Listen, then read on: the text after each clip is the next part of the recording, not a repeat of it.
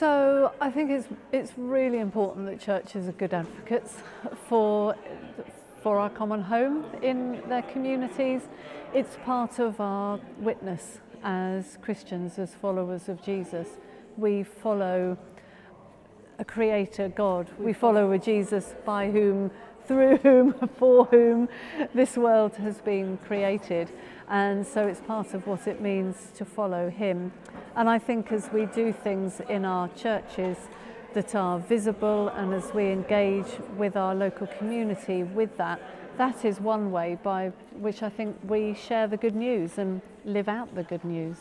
I think one of the key things that churches in the UK can learn from Teafund's work overseas is an understanding of the holistic nature of the gospel and of what it means to be church. So part of our work as Teafund is working with churches in poor communities, helping them understand that the gospel of Jesus is about reaching out and being involved with your community. And that is absolutely relevant for us here in the UK as well.